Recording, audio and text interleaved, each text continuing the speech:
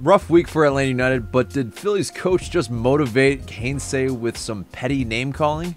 We're getting to all that and more coming up.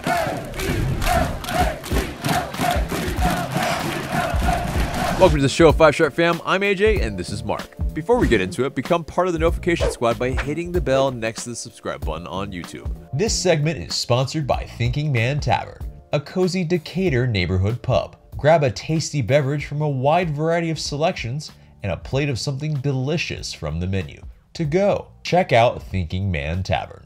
So Atlanta United lost its first match of the season in MLS, 2-1 to New England Revolution on Saturday. And yeah, heavily rotated side. Some would say they looked like that as well, because a lot of them are lacking a lot of match sharpness. Cubo Torres started up top, and Anton Walks and Alan Franco were the center back pairing. Third different center back pairing in as many games. But yeah, it's definitely, yeah, I would say we looked very disjointed. We looked like a team that is still very much trying to figure out a lot of things in the final third. Very just lacking that cutting edge. But, you know, anytime you do, of course, when you start Cubo Torres, yeah, there's a drop-off, unfortunately. It's, you know, he taking that kind of academy role on our, you know, kind of teaching our young guys. I mean, yeah, he's more of probably that type of level now, I think. He's, if you start him, you're missing some things, especially in the finishing department. But, yeah, hold up. It's fine from him. It's just he's got the yips in front of goal, do you think? I think the lineup in general didn't inspire a whole lot of confidence, to be honest. So, you know, when lineup came out, it was like, okay, well, New England's a tough matchup anyway, so you're just kind of hoping for a draw.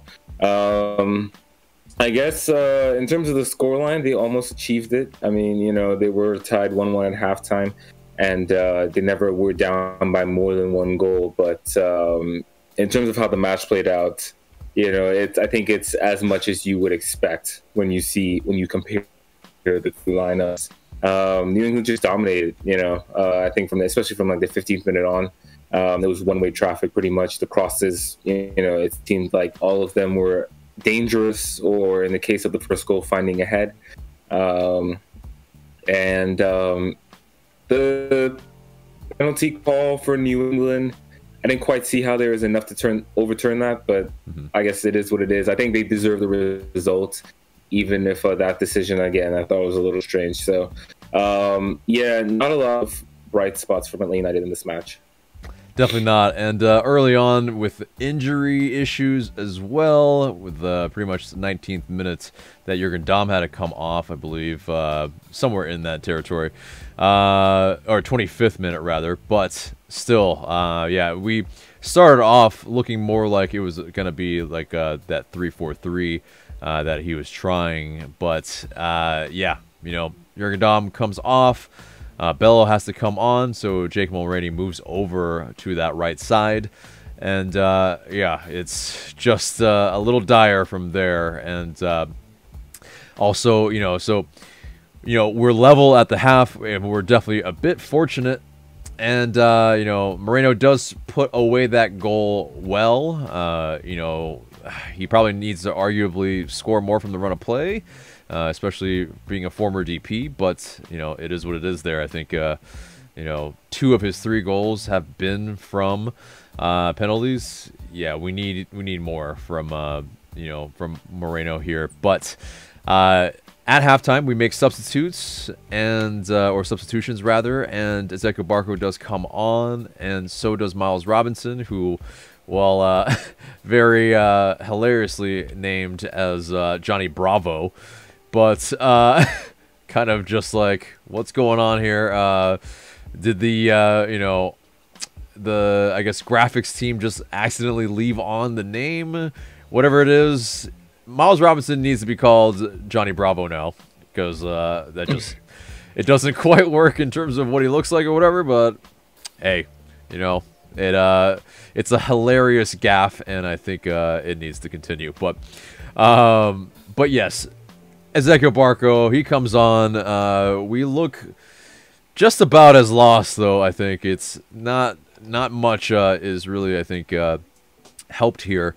And yeah, you know, essentially New England Revolution, they just kind of play us off the park a bit, and it's real annoying. But then it's Barco, the substitute, he's forced off after essentially about 20 minutes, and we have to go down to 10 men. Very, very tough. And commendable for the team that we didn't concede more. I mean, yeah, they were given maybe a soft penalty, one would say, in their respect too. You know, was it on the line? It's tough to call, and I can't see how it could have been determined as over the line, but we're not getting a lot of breaks here, and so that's why when Moreno gets that call in the box, you know, we'll take him wherever we can get him. We're not scoring from the run of play.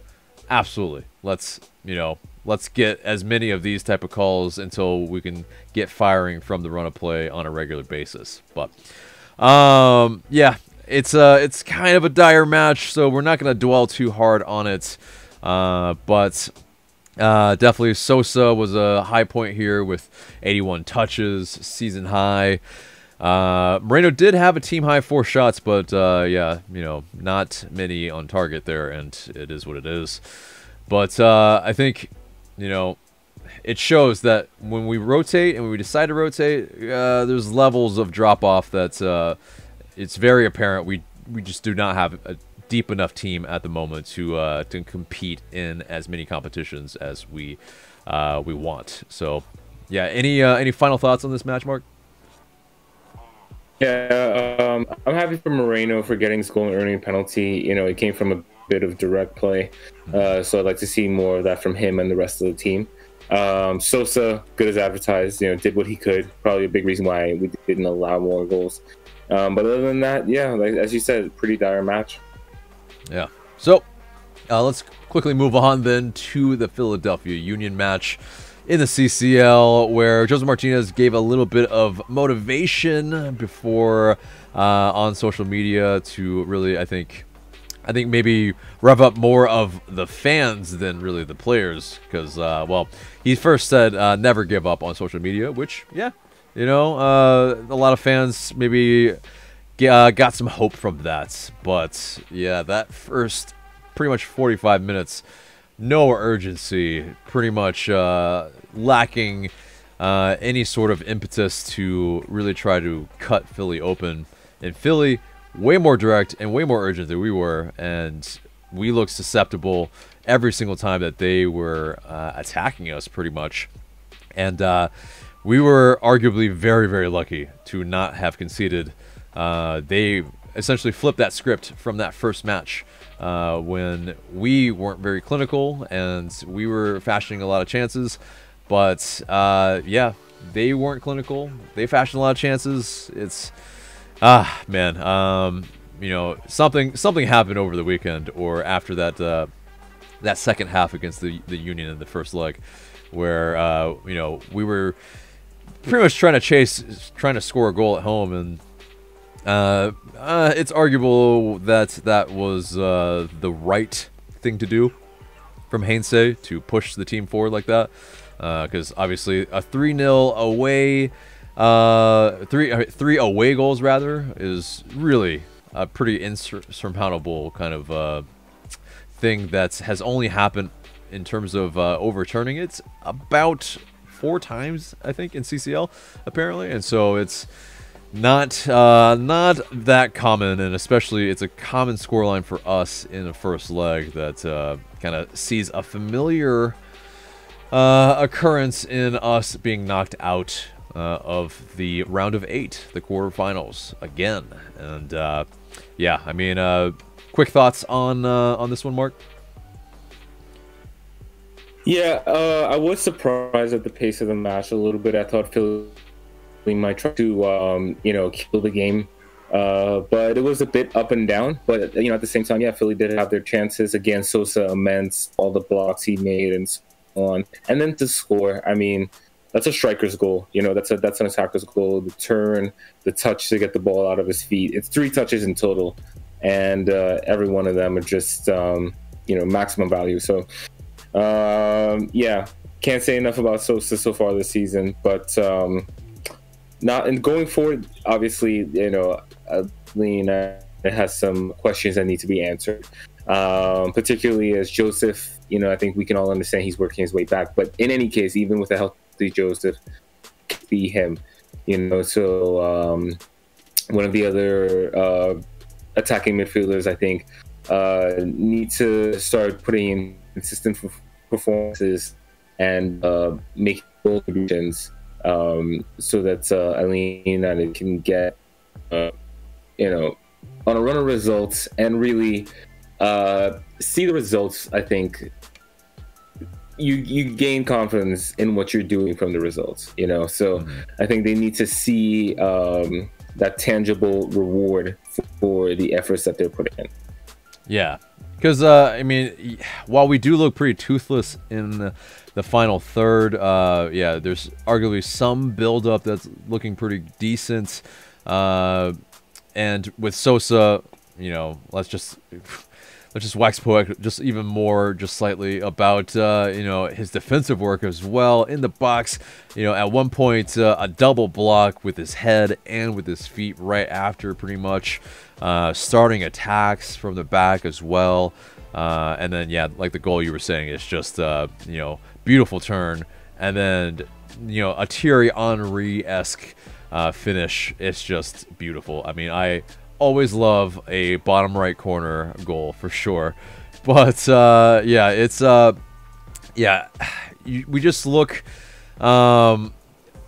just something really, I think, lacking in that final third. And Josef Martinez also, yeah, struggles a little bit to get some service. I mean, he has to pretty much drop pretty deep to at least get some touches, and it's just whether I'm not really sure that it has anything to do with his coming back from injury. I think it's just a really poor showing from attack wise from a lot of our players to be able to find him. And it's fair, yes, it's a little bit difficult to find him when the middle is so compact and so congested. And so us having to try to find the space from the wings, yeah, you kind of see a lot of service that's just a little too predictable. A lot of balls that are in the air, a lot of things that kind of play right into their hands. They have really large center backs. They have guys that, just when it's so compact, so tough to get through, like the lofted balls, Josef Martinez is not going to win most of them, even though he's got a really great jumping ability. But yeah, it's one of those getting back to the scoreline where in stoppage time, Sosa does get that goal. It gave us that glimmer of hope. It's 3-1, just 2 more. Could we? We're chasing that second half, pretty much trying to make it happen, and it gets to pretty much the 88th minute where the dagger does happen from Philly, and it's a set piece there, and we essentially get countered, and it's essentially what Philly have done well the entire leg, is find those spaces. And yeah, you think Robinson might do better here in terms of on the goal. Yeah, the ball goes out wide. He tries to tackle and misses the tackle, and so the player is able to get all the way to the byline and put in a ball that skips past 3 players and ends up on who else but Kasper Zerboko's feet, and he puts away the dagger. And there go our hopes of advancing for sure. Even, yeah, I mean, it was already dead at that point anyway. 88th minute, we were still chasing. It's just, yeah, we're anemic in front of goal right now. And is there anything else you can add to that? I mean, it's just, it's tough to you know, to see how and where the goals are coming from at the moment. Yeah, it is. And you think of some of the players that have played a lot this season, like Hyman, like Dom, like Mulroney. I think if you were to poll the fan base, I don't think you'd get a consensus, you know, positive about any of those players. And it's not to say that they're bad, but you know, they just need to. We need to see what they can do consistently. Like we see, I feel like we see Flash, and then you know, when Barco comes back healthy, you know, we'll need him to be consistent. We'll need to see what we could, you know, what Eric Lopez can contribute, because you know he may have to be a key player this season, and we know there's talent there. So, yeah, it is tough to see where it's going to come from for now. I mean, there are options, and now the schedule's going to lighten up a little bit. So, unfortunately, yeah, you know, yeah. So hopefully that extra time on the training pitch will yield some results as well. Yeah, and so some notes here about the match, and also, I mean, it's just all about Santiago Sosa, in my opinion, I think, because not only was his first professional goal, that's crazy in itself, because, I mean, how well he takes it, it's wow. I mean, to think that's his first professional goal, it almost feels like there's no way. Like, that's incredible, the poise that he had in front of goal. But then also, yeah, 99% pass accuracy as well. I mean, on top of all the defensive work he was doing, he was everywhere on the pitch. I mean, he was a one-man show for us, and if we could clone him, we should.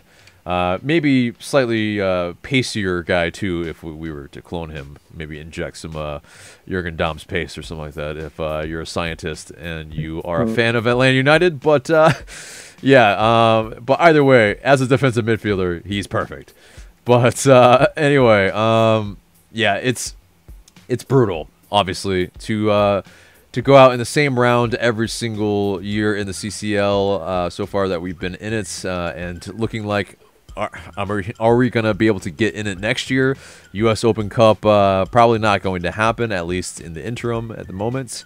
Will we be able to, you know, get in from the other spots? That will remain to be seen, but a lot of work ahead of us, that's for sure. But one other moment that we haven't talked about quite yet was the Josef Martinez foot to his head, which was that, in your opinion, is that a red?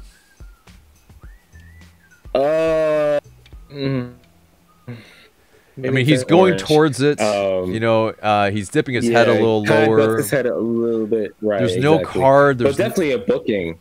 Yeah, it had to be at least a booking, but nothing whatsoever. And that's got to be a red for me. That's ridiculous. That you know, that's not even called for anything.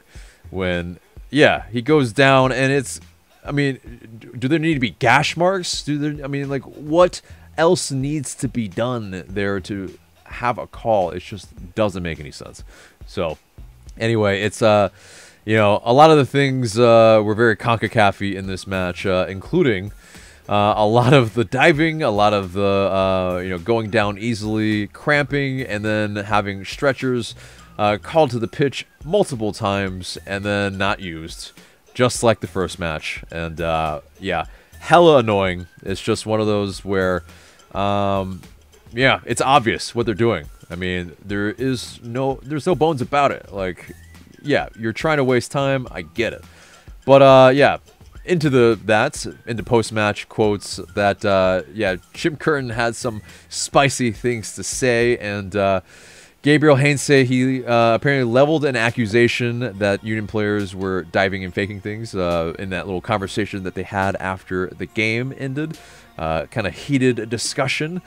But, yeah, I saw that and I was really wanted to hear what they were saying, and I think it was pretty obvious that, yeah, they were talking about some of those things. But Curtin said pretty much that I get that, but I don't think that's what we're about. I think we're about doing our talking on the field. Which, I mean, come on. Like, it's, I get there's, like, some bravado, you know, because they had just beat us in 2 legs. But come on. It's really, really obvious, especially with his comments last match, that it was arguably the, you know, the best match that they've ever, you know, or the biggest result that they've ever had. And so, you know, it is one of those, they went in there like very surprised, I think, to be able to, you know, get that big of a score line, to be able to, you know, keep that score line. So they did everything they could. I mean, it had to be that Curtin was, you know, from the instruction from the beginning, waste as much time as possible. If you feel something, go down. But, yeah, not even the spiciest thing that he said, obviously, but that, yeah, Jim Curtin, he said that on Gabriel Heinze, he said, he's a great player and a great coach, but you can still be a sore loser and an asshole after a game. Woo! What are your thoughts on all of that, Mark? I respect it. I mean, I definitely don't expect somebody like Jim Curtin, aka substitute teacher, to, you know, have those spicy of a comment. But it's great for the league. I mean, it's great from an entertainment standpoint. And you know what? I don't mind him feeling himself a little bit, especially considering, like, he clearly respects Atlanta a lot, you know, like, to call this like one of the biggest results, and the way he was talking up like Sosa, for example, you know, there's, I think, a little bit of maybe reverence for how, you know, Atlanta United came into the league, you know, some of the players and managers that they brought in. So I think, you know, he's like, yeah, he's like, yeah, we took down the big bad Atlanta United a little bit, you know. So, yeah, and, you know, like, managers are going to protect their team. I think that's pretty standard. It's like in the coaching manual. So, yeah, I like it over. Yeah. Although he did say some weird things about Gabriel Heinze as well, that, yeah, you know, he's a foreign coach and that type of it's like, I'm not sure what he's insinuating, but, you know, there's an interesting point here, I think, made by ATL UTD prospects on Twitter, that, yeah, most of the foreign coaches that have come in, you know, they're not missing the playoffs for 5 years and still being the coach of their team. You know, they missed a couple years. They're probably not coaching in the league anymore.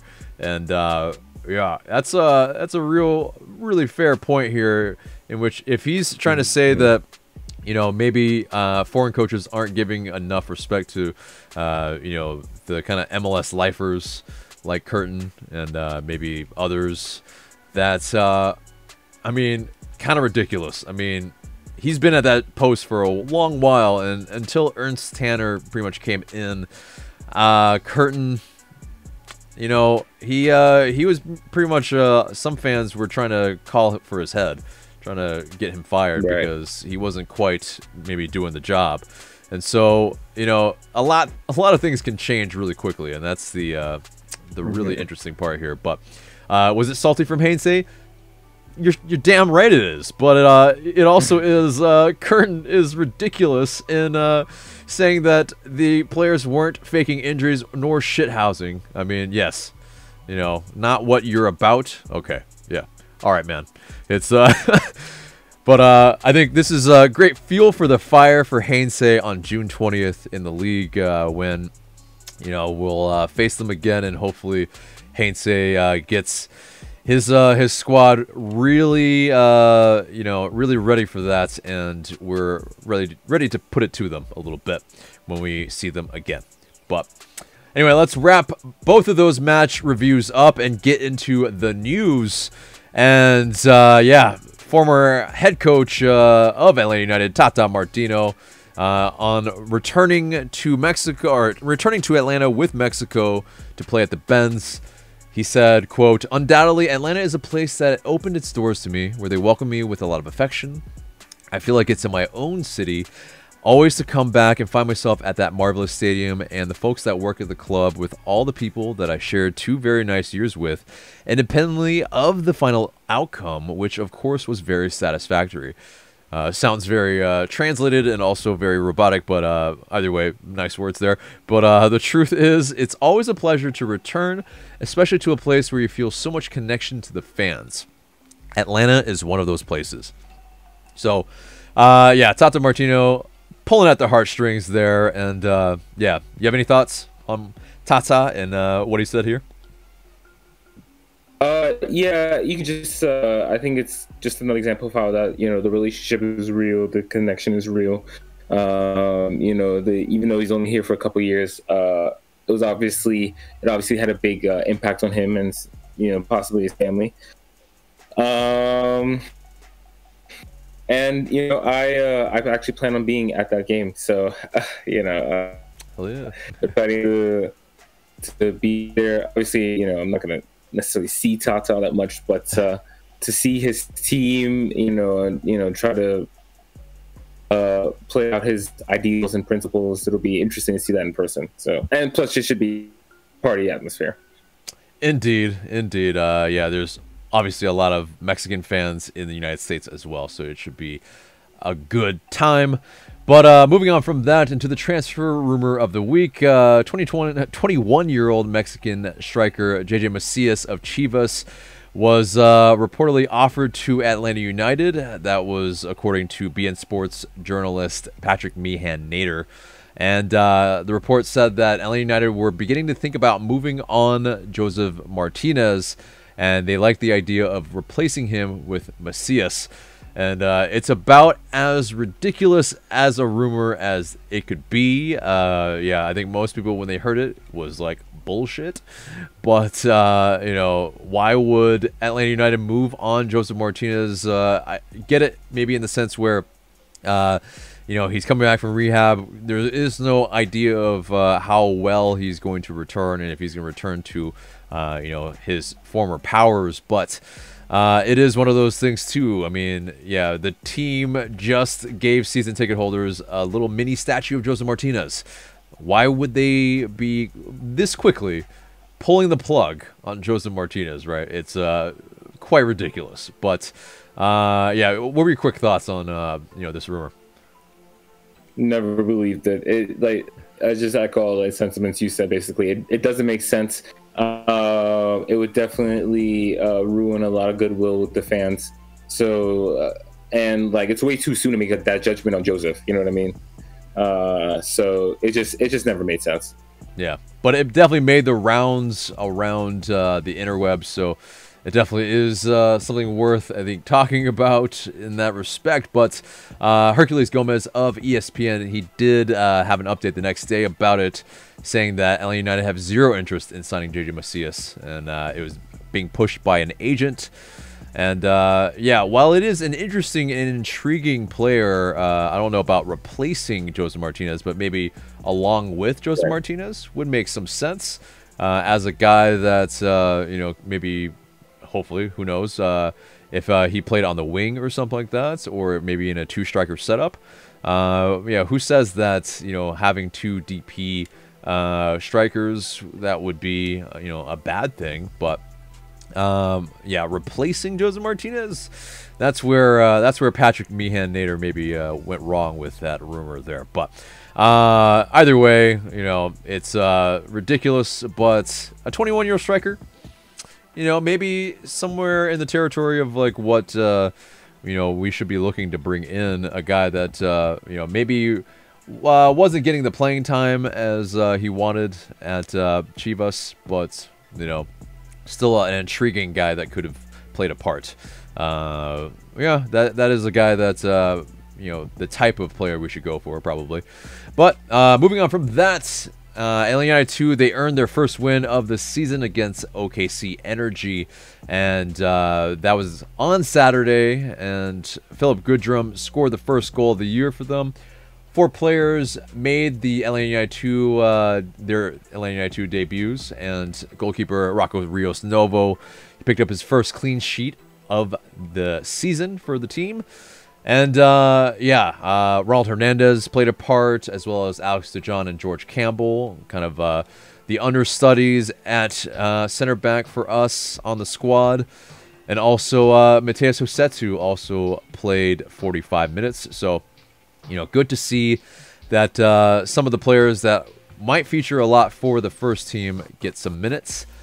But yeah, moving on from that, Tito Vichalba former player, and also LGP. There's something seen on Tito's IG story that maybe upset some fans. He was seen wearing a full Inter Miami kit sent to him by LGP. But did this bother you, Mark? No, I mean, what bothered me is seeing him in a Miami kit on the field, right? Yeah. I don't, if Tito were to come back to MLS, he better be coming back with Atlanta. Yeah. But or at least in the West. Yeah, right. But no, I mean, like, seriously, we could use him like literally right now. But which I understand. That's a yeah. different conversation. Right. Which, I mean, I'll get into it. Basically, yeah, the shouts for him were loud last night when basically we didn't have really much firepower coming off the bench. So it makes sense. Yeah, a guy who, scored, double digits and then also assisted double digits. It's, someone that you would like to see maybe be able to replicate it again in an Atlanta United shirt, possibly. But the last 2 years of Tito Villalba's, kind of career here with Atlanta United, maybe not, the best. It definitely, he was injured / maybe not as effective, maybe not favored. It, it's kind of a bummer, but it is what it is, I think, there. But speaking of Inter Miami and getting into the match preview, May 9th at 1 p.m. on Sunday, we'll be traveling to Fort Lauderdale to play them. And it's, Inter Miami, it was their inaugural season last year. They were an expansion side, and it was not exactly what David Beckham and its owners had in mind for sure. And it was definitely underwhelming, inconsistent for sure. 10th place in the Eastern Conference. 24 points total. Really, I think left a lot to be desired for a lot of Miami fans, of course. Maybe some were tempering their excitement, but it is, I think, what you expect when, I think, basically a lot of turnover, a lot of, a lot of pieces that were perplexingly put together. Said that kind of word funny, but either way, they have essentially hired a new sporting director. They got rid of Paul McDonough, who pretty much promptly returned to us. Their head coach also was let go, and new head coach in Phil Neville was brought in this offseason. Definitely Man U buddies with David Beckham with their time together there. And it's, it's interesting because there's a lot of stuff, in terms of kind of the turmoil. Can they kind of gain some consistency and, be the actual powerhouse that they want to be in this league? But, when you can't do, like, maybe it's not simple, really, but a lot of other teams are able to really figure this DP thing out fairly well. Blaise Matuidi, when he came from Juventus, he apparently was supposed to be a DP. And, now because of an MLS investigation, there are going to be possible sanctions, and then that might be announced later this year. But, they violated some league budget rules, and the number of DPs that they had to have, essentially, they had to whittle that down. And Matias Pellegrini essentially had to be let go before the season. So a little bit of a shit show going on there at Inter Miami. But, speaking of those acquisitions and losses and whatnot, Mark, take it away on their key acquisitions from the offseason. So one of their main acquisitions was Grigori. He comes in as a defensive midfielder to replace Will Trapp. So he slots in next to the aforementioned Matuidi and Pizarro.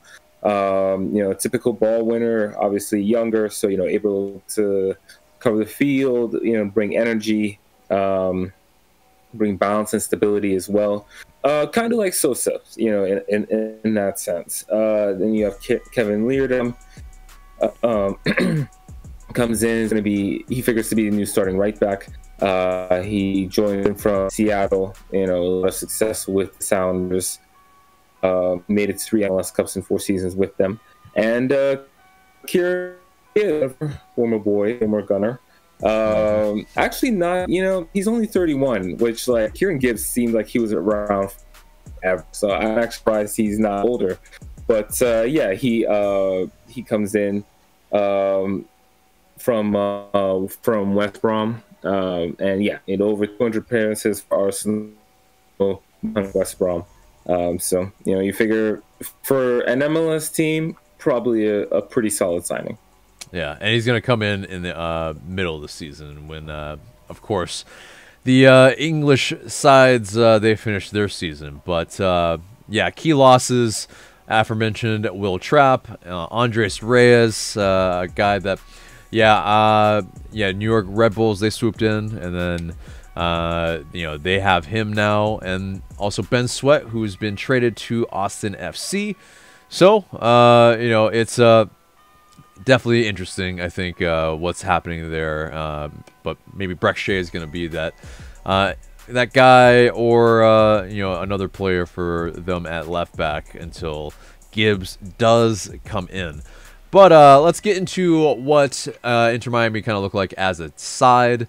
They are, at least on their right side, Lewis Morgan, definitely a player for them on last season's squad that was doing bits.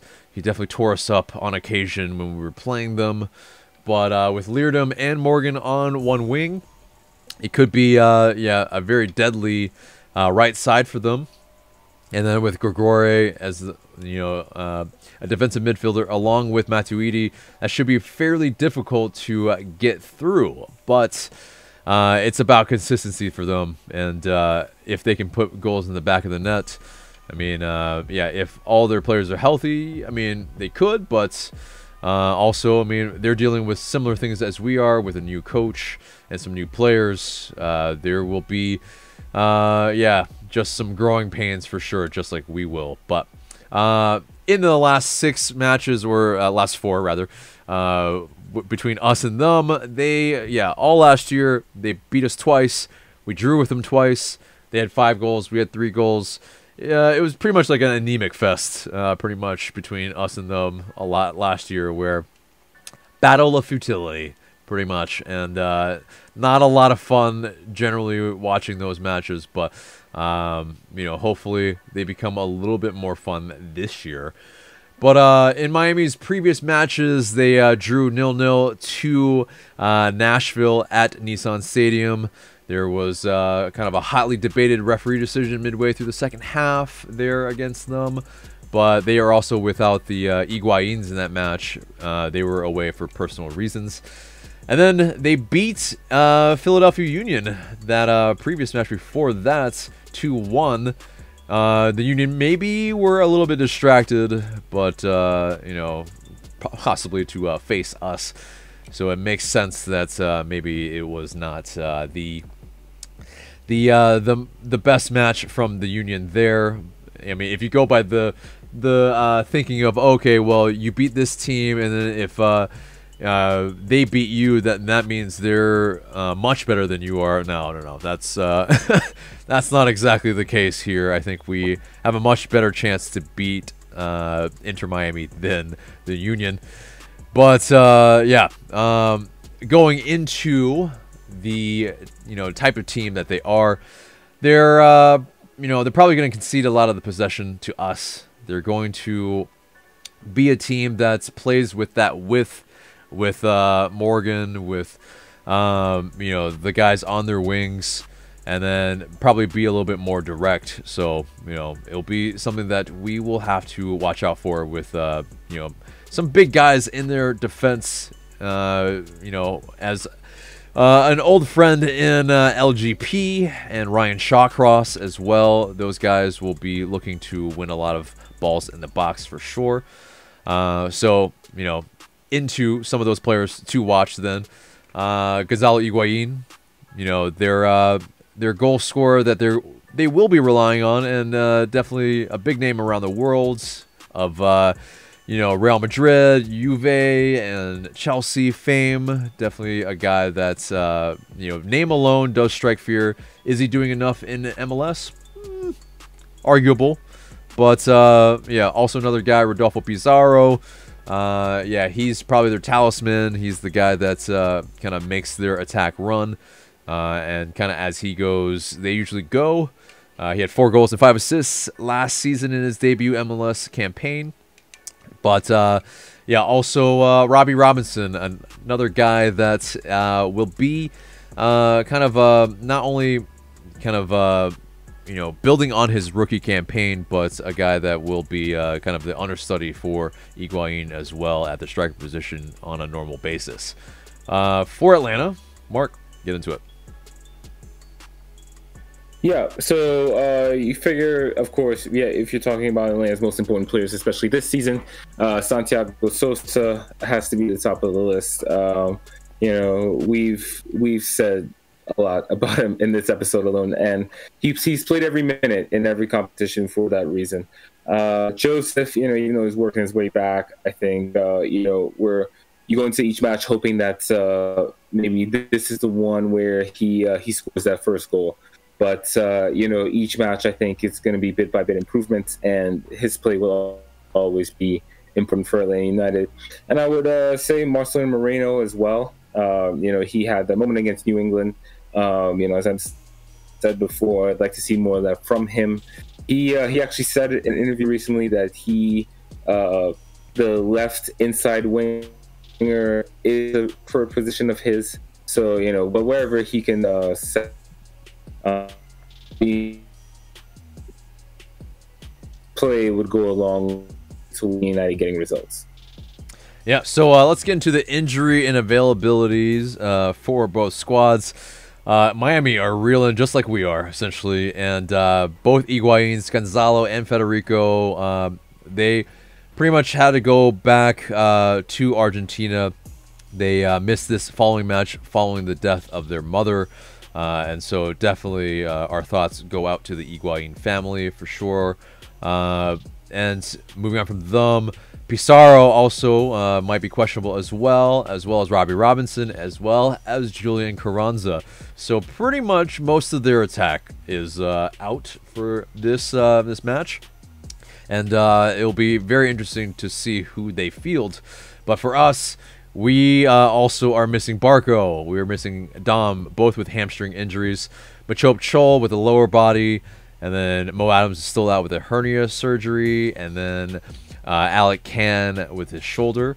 And then Mateo Susetu played with the twos, but is he going to be taking part with Gabriel Heinze's squad? I don't think Heinze has seen much of Josetu, really, at all. So probably not for a while. And then Licha Lopez for his personal reasons as well with his family. But getting into the opponents, starting 11 and who they could play. At least last match they played McCarthy. Between the sticks, Jones, LGP, Shawcross, and Leardom from left to right in defense. Matuidi and Gregore in the defensive midfielder positions, and Chapman, Ulloa, and Morgan as the attacking midfielders, and Pizarro played as the striker. And so if you don't have Pizarro and you don't have Robinson, it'll be so interesting. I think you have to bring in an academy guy. Who knows? I mean, this will really, I think, kind of be asked questions of both squads, really. Who's going to score the goals? So let's get into our predicted score, our starting 11 then. Between the lines or through the lines together, Gurus, of course, between the sticks. I mean, some people might argue for Rocco Rios Novo, but you know, we have to do some roster stuff to get that to happen. But what does your back line look like? So from right to left, I have Anton Walker, Miles Robinson, Alan Franco, and George Hello. I think that Brooks Lennon gets a rest here, and Anton Walker, pretty effective utility player. I know Ronald Hernandez is our right back, but he played 45 minutes versus the twos. Will he be match fit enough to start? I don't think so. So, yeah, that's the thinking behind this predicted backline. Yeah, for me, it's pretty much the same, except for Ronald Hernandez does come in for me.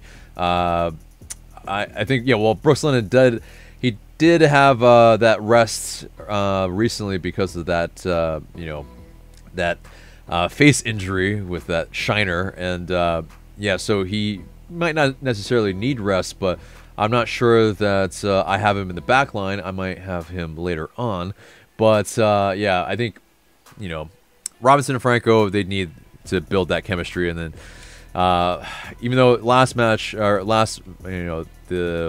podcast we talked about how the chemistry isn't quite there. That's the thing. You probably would have loved to see it not be kind of tested in a CCL match, but in these type of matches, I think this is where you kind of try to build and start that from somewhere, and hopefully they can start building that rapport together in that center back pairing. But let's get into that midfield. Yeah, so midfield three again. Sosa, of course, retains his position. He pretty much can't not start right now. Alongside him, I have Ibarra and Hyman. I think you have a nice balance of box to box, and then the type of midfielder that's going to get into the box. Hyman's one of the players I'm looking to, I think, to make goal contributions. So yeah, I think that that's my midfield. Yeah. Pretty much the same for me, except for Moreno for Hyndman there. I think Moreno can build on that penalty goal that he scored last match. And so, he being a former DP, I would think that, yeah, he's a guy that's, maybe more of a bang-on starter there. Ibarra, I think, in for me here because we need to be able to at least stop a little bit of their attack there between the both of them. But I wouldn't be surprised to see maybe Hyndman and Moreno actually start to be a little bit more attacking to get, some more possible goals into this lineup. But yeah, getting into that forward line, who do you have, Mark? So I have Morini, Josef, and Eric Lopez. I think Eric Lopez is another player that we probably need to get going. See what we have. He could be, I think, a contributor possible in the attack. So I think he will line up on the left, giving him the ability to cut in on his right. I think Morini retains his position on the right. He'll have the ability to cut in on his left.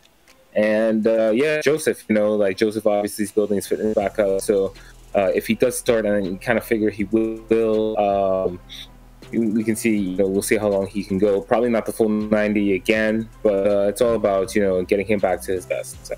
Right.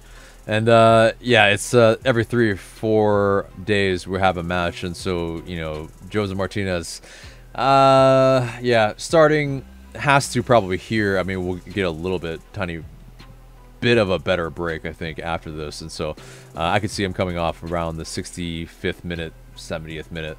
Yeah, that could, because he did come off, in the match against the Philly Union, so it definitely is possible that he could start here. For me, yeah, also Eric Lopez does start on the left, but for me, Brooks Lennon, I think, gets that nod at right wing. I think, he's been, putting in some good balls, but also I think, yeah, he could maybe vary up his kind of, type of service as well, and maybe we could find Josef in some more dangerous positions in the box. Josef does love the kind of lower balls, the near post ones, the early ball over the top. I mean, I think Lennon is fully capable of delivering those, so it's just a matter of building that type of chemistry between those two players as well.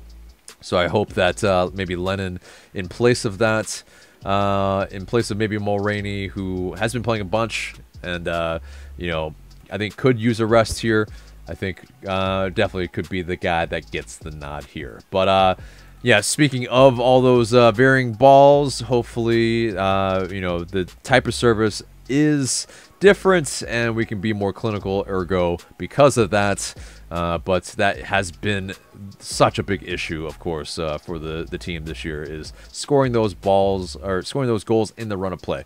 But, yeah, what else would you like to see the team do? Just more directness, like we saw with Moreno versus New England, you know. And I think that in general, that is definitely one thing that we're missing.